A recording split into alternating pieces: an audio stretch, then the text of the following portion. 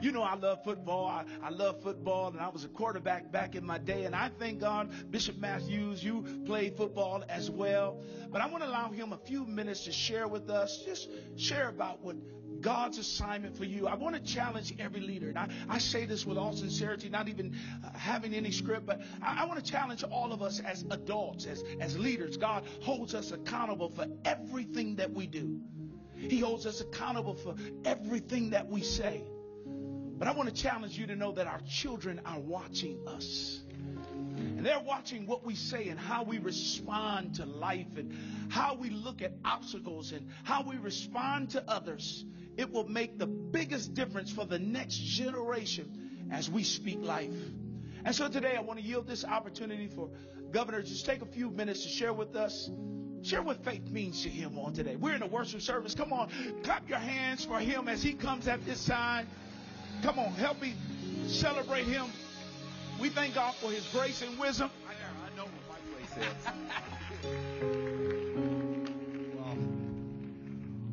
Well, thank you, Pastor Pryor, Lady Pryor. I told him I know my place. It's here. It's here. It's not there. Clear separation. Bishop Pryor, thank you and happy birthday to you and to the elders. I bring you greetings from Vice President Harris, who's worshiping in Atlanta today on her birthday, on the Vice President's birthday. My wife Gwen is in Nevada, and I am grateful. To the folks here, I have to say, to the Victorious Believers, thank you.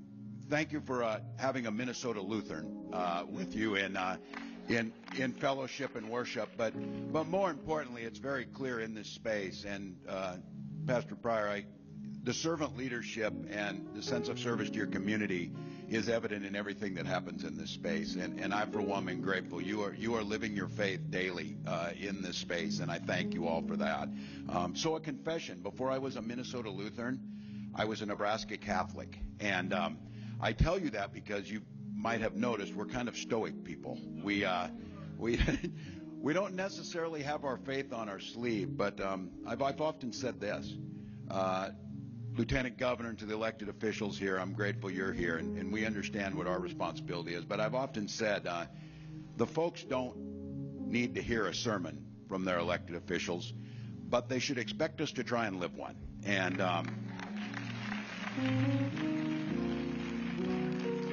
And for me, I hadn't done it often, but a couple weeks ago I was in a little discussion with somebody who disagreed with where we were at. And I mentioned at that time, when they were continuously denigrating newcomers to this country, I mentioned the one thing of my faith that was very central. It's whatever happened in my youth, this sunk in. And that was Matthew chapter 25, verse 40. What you do to the least amongst these brothers and sisters, you do unto me. And there's a lot of life that can come out of that simple verse. And I, for one, feel incredibly blessed. For one, I'm blessed to be on this ticket with Kamala Harris, and I've gotten to know the Vice President. She tells a story. She tells a story when she was in high school. She had a close friend who was struggling, and Kamala asked her what it was, and it turned out that this young woman was being abused by a stepfather. And the Harris family, single mom, took that young woman in to give her a place of refuge and a safe place. And her mom, Kamala's mom, said, when you see something wrong, you have a responsibility to do something about it, to do something. And it seems to me that in that moment, that friend of Kamala's was the least amongst us. And Kamala was living Matthew 25:40 in her life. And she talks about that being a pivotal moment for her. She went on to become a prosecutor, district attorney, and attorney general, United States Senator and Vice President. And can we all agree that she is the most qualified person that's ever tried to do this? I was just saying, that's a pretty good resume. Pretty good resume. we know there'll be folks trying to find a reason it's not, but it struck me that in doing so, she was living that gospel, and she talked about one client. The first day as a young lawyer, she walked into the classroom, into that courtroom, and I say this as a teacher the same way. She walked in there and she said, Kamala Harris for the people. That was her job. That was her job, be for the people. And for me that stood out. And then when we got to know each other, she talks about how a kid from Oakland, in a middle-class family with a single mom, and a kid from rural Nebraska, Butte, Nebraska, could be running for president and vice president. She said, we come from very different places. But she said, Tim and I grew up around the same type of people. Middle-class people who looked out for their neighbors. Middle-class people who just wanted a fair shake. Middle-class people who knew right from wrong on how things work. So I say that because when everything gets boiled down, we've got an election that, look, I know many people of you say, I'm tired of this. Trust me, I am too. We're fatigued from it. But when the burden gets heaviest, that's when people start standing up a little straighter, when they start wondering what needs to be done here. And the choice in this is not all the noise. The choice sometimes just boils down to some of those simple scripture passages that tell us how to act. And I just ask you, and again, I recognize the separation of the secular from our spiritual side, but you can't separate what you learned and how you see people and how you care and how you worship from how you live your life. It's very difficult. It should be difficult. If you're able to put aside what you learn in this space and go to govern and forget all that, I guarantee you're not going to be very good at it. You're not going to be for the people. But I think about this one, about what's at stake. And I think you see two very clear choices. You have someone who's trying to lift us up and truly bring out our better angels and bring us together, and those that want to exploit fear and division. And for me, when I think about this, my faith is very clear. My faith tells me to care for the poor, not to rig the system for the wealthy, but to care for the poor. It tells me to tend to the sick, not to make it harder for those folks to get the care that they need. And this one, it tells me very clearly to welcome the stranger if they're yourself, not to demonize them and make them feel unwelcome or unsafe. It also tells me, and we see it in here, to respect our elders, not to undermine programs that make life easier for older folks, make life a little bit easier for them. If you truly want to honor your elders, make sure that we're supporting the systems like Medicare and Social Security that take care of them. That's how you honor your elders. And I think as stewards of this creation that we have and the beauty of it, we have a responsibility to be good stewards, not to turn our backs and allow the destruction of the land, destruction of the water, destruction of the air, those things that we care about, that we are in God's creation, that it's our responsibility to be those good stewards. That's a distinct difference. And then I will say this. I think some of you felt, I myself, again, not speaking out on this, feel pretty uncomfortable with this idea that we understand in our faith the Bible is to be read and followed and absorbed. It's not to be branded and sold for $59. It's not to be. Not to be. Now, I say this not to make folks uncomfortable, but these are simply the reality we're against. And when I hear Kamala Harris talk, I would make the case that what she's proposing is her living her faith, which she learned as a young girl, that she's living the faith that you hear in this space of caring for one another. So she talks about a new way forward. Listen to the things she's talking about. She's talking about making sure our tax system focuses on the littlest and our children get off to a good start by giving a tax credit on the front end for those little ones, a child tax credit. We've seen this, and I will tell all of you, we did this in Minnesota, and what happened is childhood poverty dropped by a third. And what that means is our littlest ones are healthy and safe in their person and can live the way they want to live. And you saw these incredible future here as this was happening. That's what we do.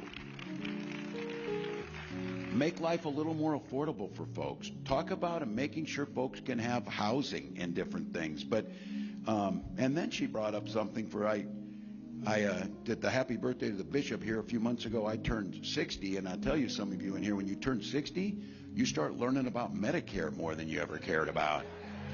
You don't care much about it when you're young, but you care more.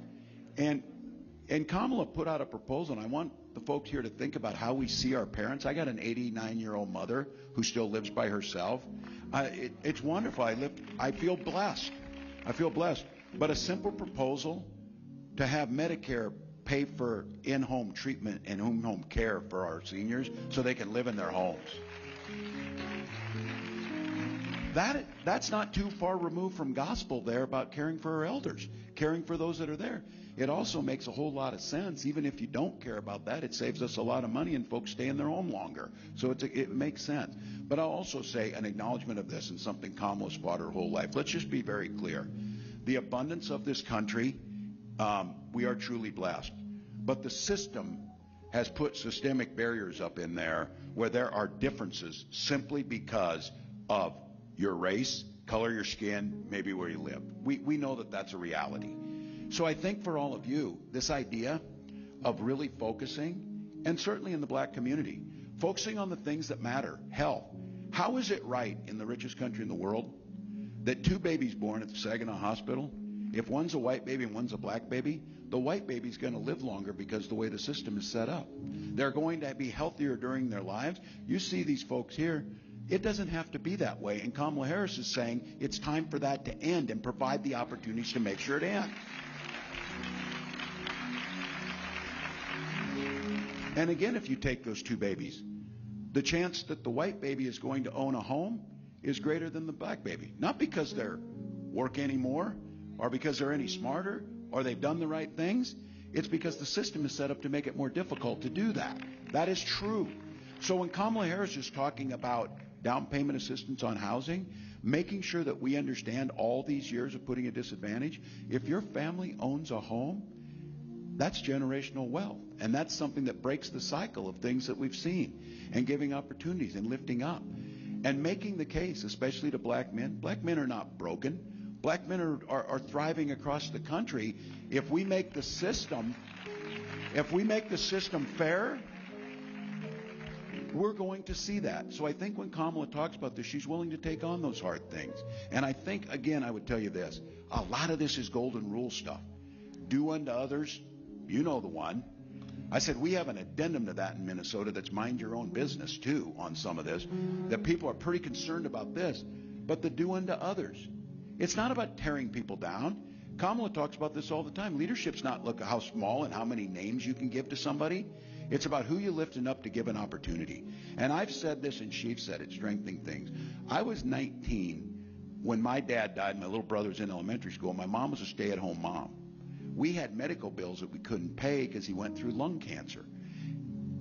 It was at that point in time, people who came before me, my community, all of you, were there for Social Security survivor benefits that protected that family.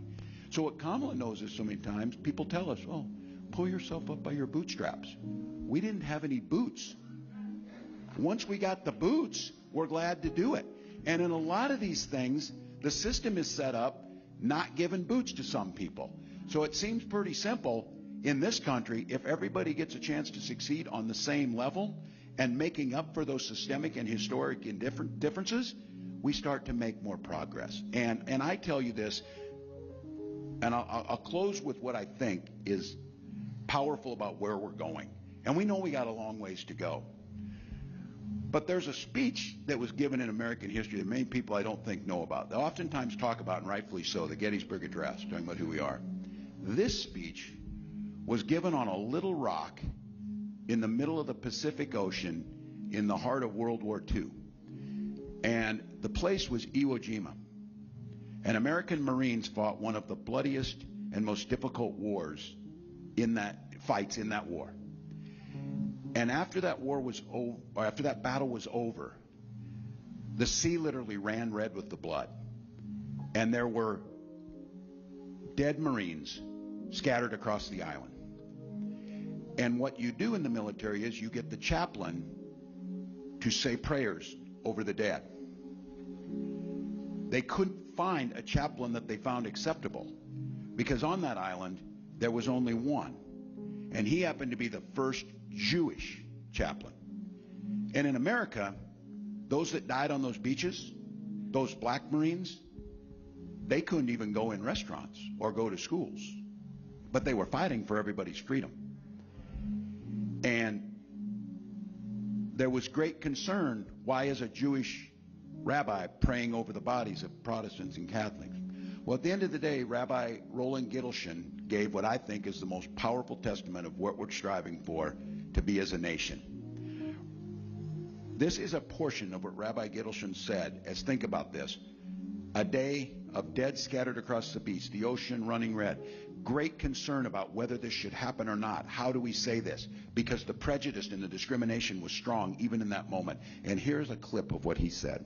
He said, here, in this place, no man prefers another because of his faith or despises him because of his color. Among these men, there is no discrimination, there is no prejudice, and there is no hatred. Theirs is the highest and purest democracy. Everything gets lost in political campaigns, but at the end of the day, striving for the highest and purest democracy where everyone is valued for their spirit and lifts them up is what we're trying to do. So I would just humbly ask all of you, let's pass that torch to Kamala Harris that you were passing up here. Let's bring back compassion, decency, empathy, and try and live that sermon a little more than try and give one. Let's try and talk to our neighbors that it doesn't have to be like it is. It can be the sense of fellowship when we gather here. It can be the sense of decency. And there's plenty to go around that we don't need to leave some folks behind, and we don't need to leave some folks out. There is a real opportunity here. So I would ask all of you, first and foremost, thank you for allowing me in this space. Thank you for the work you do. Thank you for considering what we can do together in how we live our faith and how we run our elections. And I have to tell you, the privilege of being part of a democracy is something that billions of people around the world could only dream of. And I truly believe this is our opportunity to preserve that democracy. It's our opportunity to make it pure and to make it better. It's our opportunity to make sure everyone's included. And I think people of faith across this country truly understand that. So, Pastor, thank you for giving us a space. To each of you, however you see fit, however you end up doing it, cast that vote on November 5th. It is a right and a privilege we need to exercise. So thank you.